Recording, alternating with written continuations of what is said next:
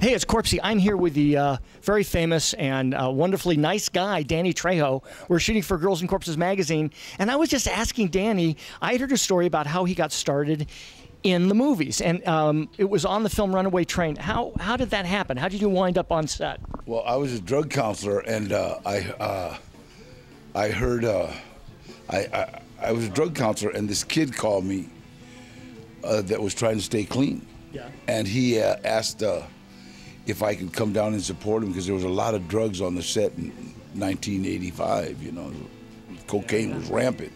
So I just went down to support him. You know, that's what I do. I'm a drug counselor, still a drug counselor, still work for Western Pacific MedCorp. You know, and so I went down to support him. I walked on this movie set, and I thought it was the cutest thing I'd ever seen because all these guys were acting like convicts. You know, hey, mother. It was like funny. Does this look tough? I go, yeah, you'd be somebody's wife in prison. Keep it up. And so this guy asked me, hey, do you want to be in this movie? And I says, what do I got to do? And he says, do you want to be an extra? I said, an extra what? You know, I'd never been on a movie in my life. He said, can you act like a convict? I've been in every prison in the state of California, right? I said, well, I'll give it a shot. You know, so I took off my shirt, and they saw that big tattoo. This guy comes running over and says, hey, you're Dani Trejo. I go, yeah. He says, Dani, I saw you win the lightweight and the welterweight title up in San Quentin. And I says, yeah, you're Eddie Bunker. It's a friend of mine. This guy, me and the guy were in a joint together. And he says, are you still boxing? I said, well, I train. You know, he says, we need somebody to train one of the actors how to box. And I asked him, what's it pay? Because they were going to give me $50 for acting like a convict. And he says, $320 a day. And I said, how bad do you want this guy beat up, Eddie? You know, I thought it was a hit. You know, I thought he was mad at somebody. I'd have done it for another $50. And he said, no, you got to be careful. This actor's really high-strung. He might sock you, Daddy. I said, Eddie, for $320, give him a stick. Man, are you crazy? I've been beat up for free. So I started training Eric Roberts how to box for the movie Runaway Train. And Eric respected me, and he wanted to learn how to fight, so he did whatever I told him to do.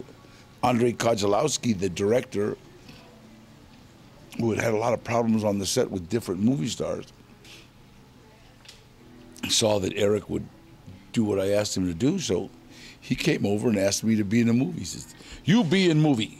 You fight Eric in movie. And everybody screamed, he's not SAG, he's not SAG. He said, make him SAG. And then he looked at me and says, you be in movie. You fight Eric. You be my friend. He was a Russian aristocrat, right? You be my friend.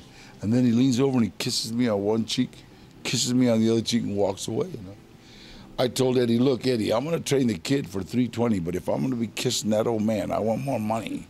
And he said, no, he's a Russian aristocrat. So me and Andre became very, very, very good friends. And Eric, we finished that movie, Runaway Train. That's how I got started. From there, I just kept on.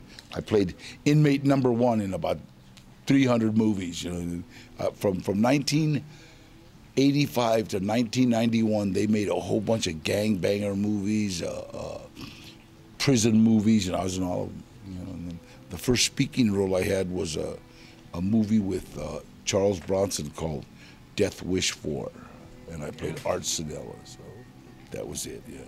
When Machete happened, because did you know Robert Rodriguez? Was it written for Me you? and Robert Rodriguez are second cousins. We found that out on the set of Desperado. My family came down to visit me, and they said, hey, that's our cousin. And so that's how I found out Robert was my cousin. But we started talking about Machete then. He liked my character. He liked the way I looked. Which was a short, by the way, which was a short part of Grindhouse. Well, it's actually, Robert said, let's do this trailer. Even if we don't do Machete, we'll at least have a spot for it. So we did the trailer, and then everybody loved it. Hey, Frog! Yo, Frog. Yeah. Get my shirt, Holmes. Oh, shit. That's why nobody likes you, Holmes. Yeah, now my shirt's all dirty. You want it now? No. We're doing a tight shot anyhow. You know, we're like up in here. No, I'll put it on the wall. Okay. Girls and Corpses magazine. This is our biker issue. You own a couple bikes, right? Yeah, that one's mine, and The other one, the yellow one's Max. Me and a guy named Chubby, who's one of my mechanics and best friends, and Roo Dog, another kid, and we actually built it at Chubby's shop right there on Polk and San Fernando Road. And the yellow one is Max's, my assistant. And the funny thing is, the Elvis Presley's people were doing a photo shoot with Elvis's glasses. They actually want celebrities wearing Elvis's glasses, right? So his original glasses, right? And so they brought him over in this beautiful case, and they wanted pictures of my bike, and so I showed them my bike, and they looked at Max. Max is that brilliant color, right? And mine's dark, you know. So they go, oh no, Elvis would have loved this bike. Max has never let me forget it. Yeah, they want to take a picture on my bike, you know. So. Now, you somehow avoided being in actual motorcycle gangs. I mean, you said you were in regular gangs, though, right? Well, you know, gangs, Mexicans' gangs are usually neighborhoods. You know, it's like your neighborhood gangs, you know, so you almost can't avoid that. And then, but afterwards, you know, I mean, come on, you get 25, 30 years old, it's like you're a little old to be in a motorcycle gang, you know. So I don't really approve or disapprove, you know, but I don't ride with any.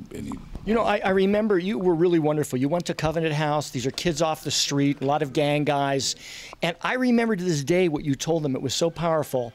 You said, what 3 words will get you killed more than any words? And it's so funny. And tell them what you said. You asked that question, none of them know. I've asked that, and I go, let me tell you, you use these words all the time, and you don't even know what you're doing. Sometimes you're signing a death sentence. And you go, where are you from? And it gets quiet because they understand that those 3 words can get you killed. And so when I talk, the thing about talking to kids, the difference, anybody can deliver my message, anybody. The message is, drugs and alcohol will ruin your life. Education is the key to anything you want to do. That's the message. Anybody can deliver it. Problem is, first you have to get kids' attention. They don't have any. They don't have no attention. 2, you have to keep their attention, which is revert to number 1. They don't have any, right? And then number 3 is you have to show them that you're cool. And if you're 10 years older than them, you're not cool. So the blessing that's been bestowed upon me is that when I walk onto a campus, I've got their attention. Automatic. Not Dani Trejo, but the guy from Spy Kids, the guy from Heat, the guy from Desperado, the guy from Blood In, Blood Out. All them little Mexicans, oh, that's that dude from Blood. Oh, man, I want to hear it.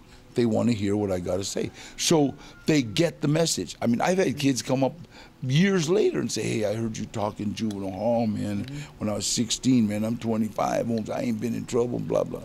And what a blessing, what an unbelievable blessing. Well, you're a good guy to do that. It really was wonderful with those kids. Danny, come here for a second. What's up, Dan? Get over here. Come here. A beautiful girl in the shot. Let's get a girl in the shot. There's too much testosterone. Let me introduce to all of you the wonderful, beautiful Dani Divine, who traveled all the way from England. Squat down a little bit here so we can... She's my girlfriend from London. I love London. We're going to go visit the Queen. Yeah. I have a funny story. With the Queen. Mother. She really wanted to meet you. Awesome. She's a big fan. Gorgeous. You're beautiful. And she's I thought she was saying, she kept saying she does phi. What is phi? I thought it was an English thing. Fire. She does fire stuff. Fire. Awesome. Tell them what you do. I'm a fire performer, so I breathe and eat fire for a living. Yeah. How's that? Can you eat fire, Danny? No. I once had a girl ask me, have you ever thought about how it would feel to be burned to death? I slept on the couch. I hope you don't see her anymore. So you're getting to work with Dani. What's it like being dead with a beautiful girl? Guys, it's awesome. Is this the easiest job? Just lay still there, Dan. Okay. Now, we had met before. Had you heard of Girls and Corpses? Is it your dream to be in Girls and Corpses? Absolutely. Are you kidding? It's like Rob Zombie and all my favorites. You know, Sid Haig and Mosley and Quentin. You know, these are the fans of Girls and Corpses. Quick plug. They're doing a Machete for, can we say that? That we know that? 3. Three. Oh, I thought we did. Robert's getting ready to put together a Machete 3. Machete Kills in Space. He's not sure how he wants to do it, but That's really the in space. yeah. Maybe Dani should be in it. Anything you want to ask Dani Trejo? I'm putting you on the spot. You really are. What's your favorite Dani Trejo movie? Gotta be Machete, come on. What's your favorite scene in the movie? Everything. I would have loved Machete even if I wasn't in it. My favorite scene is when you open the guy up and then swing down on his intestines. Yes. Yeah, that was amazing. I remember when Robert showed me that. Like, what? That's a first? Okay, so that was cool. So did you see any of his other movies? I mean, Dani's in, like every other film these days, it I seems. really liked you in Sons of Anarchy. Oh yeah, that was great. That was a lot of fun. Yeah. Well, that bike, the yellow bike, that was used in Sons of Anarchy. And my assistant Max, he's in it. He's in Sons of Anarchy. And now they're getting ready to do a spin-off with the Mayans. Oh, really? And he's going to be in that. So that's kind of cool. What is your best memories of Son of Anarchy? What was the experience like? Meeting the guys. You know what? You want me to tell you one of the nicest guys in the world is Charlie. Yeah. He's from London, or he's from England, but nicest guy in the world, man. And he was he's unbelievably warm person, and usually when you become a star that quick, Hollywood has a way of seducing you into being an ass. You know what I mean? Just has a way of doing it. And he just shot to the top. And yet he is just such a nice guy, man. Talks about his dad, talks about his family. It was just, I really had a lot of hope for the young people in God, I sound like an old guy.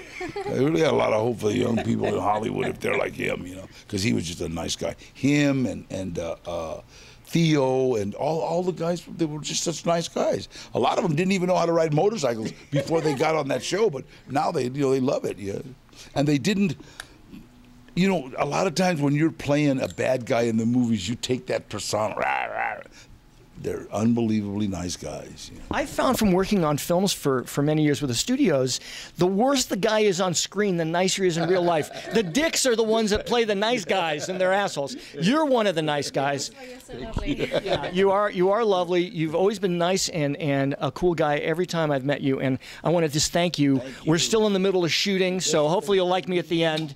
And we wanted to say goodbye from Girls and Corpses. Girls and Corpses, we love you. We got more shooting to come up. We'll see you. Okay.